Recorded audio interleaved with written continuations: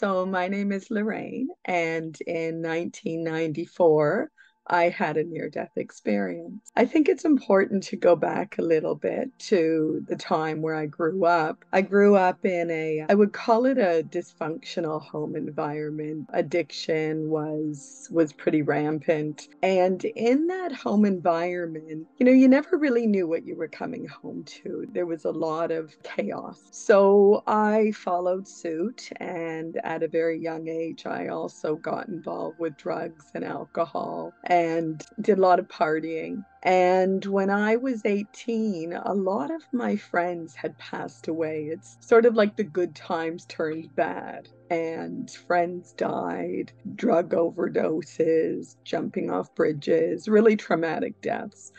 And I didn't want to live like that anymore. So I had this friend, and her parents were born again Christians. So I was coming home one day, and the night before I was partying with my girlfriend, and I was feeling pretty hungover. I was coming home and I could hear somebody calling my name. So I looked up, and there were my girlfriend's parents asking me to come up to their apartment. They wanted to speak with me. I got into their apartment, and they started to share their extreme concern for their daughter, and they were worried that she was going off the rails. So I had listened to their story and thought it was really ironic because I was only with her the night before doing drugs, right? So anyway, they invited me to go to church with them the following day. And they spoke about this God that loved them, and that it was just so comforting and embracing. And there was a part of me that really, really longed for that. I had had a lot of death lately, and I wanted something different. So I think I was ready for a change. It was nothing short of a miracle. I was like a whole different person.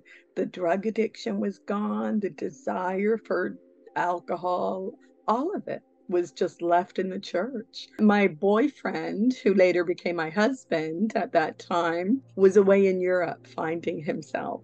And he too was very heavily into the partying lifestyle. It took a while, but he got on board with the church, and we became very active. We got married, and we had two children, and we found a new church. We were very active in our church, active in our faith, and we became elders in the church. My mother-in-law had called me in December and invited the girls and I to go down to Florida. We had had relatives coming from Europe. They were coming for Christmas, so it was our little escape before the busyness of the season. So I packed up my 13-month-old and my 3-year-old, and off to Florida we went. We had a fantastic 2 weeks, and it was time to come home. So we were driving home. I remember the weather being really horrific all night long. It was raining, pouring. My mother-in-law was driving, and we pulled into a rest center and had a short nap. And I got my second wind, and I was ready to bring us home. And I got onto the I-95 to drive home. And I remember there was a car and a tractor trailer in front of me, and I wanted to pass the tractor trailer. So I signaled and I checked my blind spot. And as I pulled over, there were oncoming cars in my lane. So I screamed and I turned the wheel, but lost control of the car. It was front page news, and they had said that I was going about 120 kilometers an hour when the cars collided. So the vehicles hit. They were both airborne. Her vehicle flipped over and ours landed. I was trapped in the car, and the paramedics came and they took my mother-in-law and they took my children from the car, and they had to cut me out of the car. So they had the jaws of life, and they were working really diligently to get me out of that car. And as I sat there waiting, I started to lose consciousness. My breathing was getting really shallow. And the last thing I remember, one of the paramedics said to the other one, "Do you want me to go work on the other car?" And he said, "No, she's DOA." And I remember thinking, DOA? What's DOA? I know DOA. Dead on arrival. Wow, she's dead. This is it. the curtains are coming down and this is how I'm going out. I'm gonna die in this car accident. So I remembered I had a really deep faith in God at that time. And a lot of the stories that you hear about near-death experiences, people find their faith. And in my situation, I actually lost my faith. So I was sitting in the car and I was waiting to die. So I thought, well, how do you prepare to die? Okay, I'll start thinking of my first memory. And I was trying to sort of bring it on. And I thought, oh, it's going to be okay. I'm going to go to heaven and angels are rejoicing and I'm going to go and meet God. This is going to be great. And this voice said to me, no, you're not. There is no God. And you're going to go to the ground and maggots are going to eat your body. And I just remember feeling so dark and desperate. And I called out and I said, God, if you're real and if you're there, I sure could use your help right now. And it took me a really long time to be able to talk about my experience because there are no real words to describe what happens when you have a near-death experience. So what happened was it was like my body opened up like a peanut shell, and this brilliant white light just filled my body. And the hand reached out and it was really bright, and the voice said, take my hand and I'll show you heaven. So I reached up, and as I put my hand up, it was like I was lifted up out of my body and I started to transcend into a different being. I became enveloped in that light. I wanted to speak, but there were no words, and it became our souls. It was almost like a telepathic communication. We just knew. It was a knowing. I just knew. And I believe it was God that was with me. So there was no body. God didn't have a body. I still had a body up until I reached up. And when I reached up, I transcended the body. I no longer had a body. I became part of God. And he started to show me things from my life where I had gone off, where I had made mistakes. And I remember feeling such tremendous remorse. And the feelings were just so much more than what we would ever feel here on this side. And I remember saying, oh, I'm so sorry. I didn't know. And the unconditional love that I was met with every time. And it was just, it's okay. I love you. I forgive you. The love, the forgiveness was just so comforting and so surreal. And then we started to go up, and it was like we were flying through. It was a bright light, but all around was gray, like sort of like out in space. And I looked back down and I could see me sitting in the car, and I could see all of the traffic, and I saw the firefighters, and I saw the lady that I had hit. Her car was flipped over and she had died in the accident. So she was flipped over in the car. And at that point, it wasn't in words, but it wasn't as strong as that knowing feeling. And it was just God saying, don't look back. So I continued to look up, and we went through this space, and then we stopped. And out from the side, there's a scripture verse, Isaiah 6, and it says, I saw the Lord.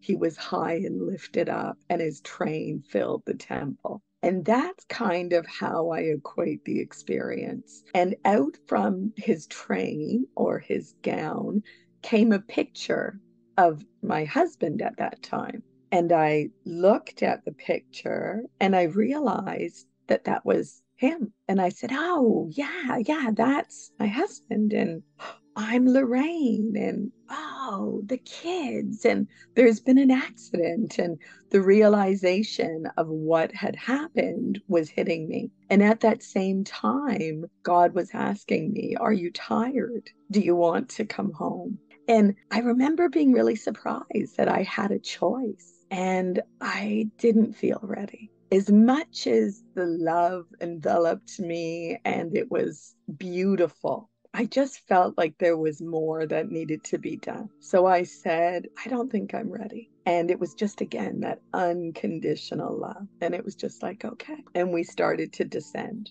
And we descended back down. And as I came back into my body, the last thing I heard from God, it was like a very firm hold of my hand.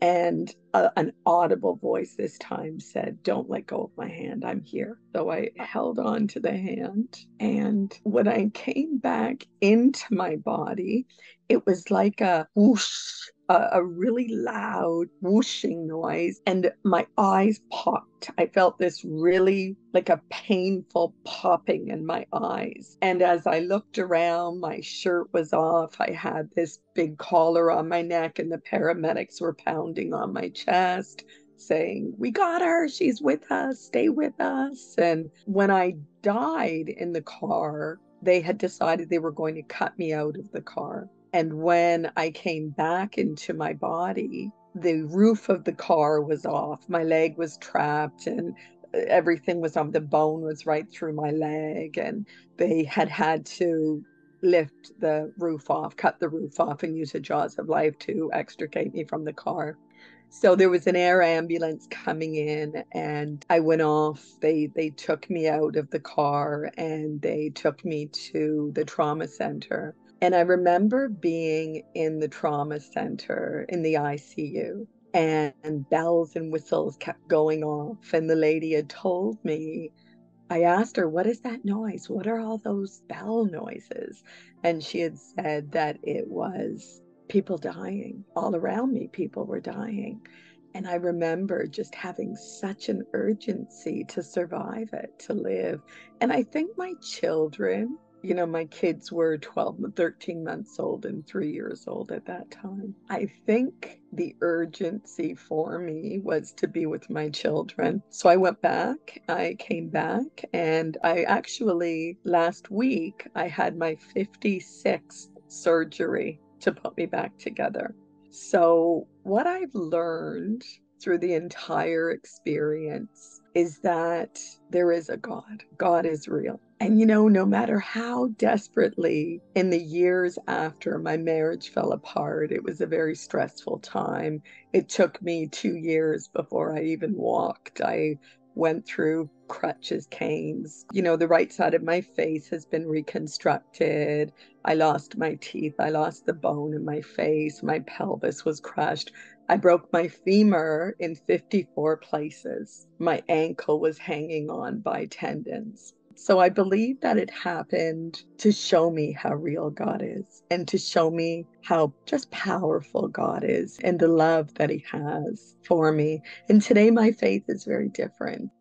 I'm a very different person today, but God doesn't change. God is still there and he's still very real to me. And yeah, I look forward to meeting him again. Hey, fellow NDE fans, we have some exciting things coming up on the other side, but we could really use your help and support to keep going with this channel. Our outreach team works around the clock, making sure to bring you the best NDE stories that we can find. But now we're looking to expand into other countries to get near-death experiences from around the globe. However, we need your help and support to make this happen. This is why we're introducing our YouTube membership program. Get access to exclusive ad-free episodes that haven't been on YouTube. Watch and participate in live Q&As with the guests. Engage directly with us and NDEers. Participate in giveaways and live events. And most importantly, you will ensure our channel's continuous efforts to seek out and uncover these important experiences worldwide. Support us by hitting the Join Now button below. Thank you for your continued viewership and support. Your help will make a difference, and we look forward to building our community together with you.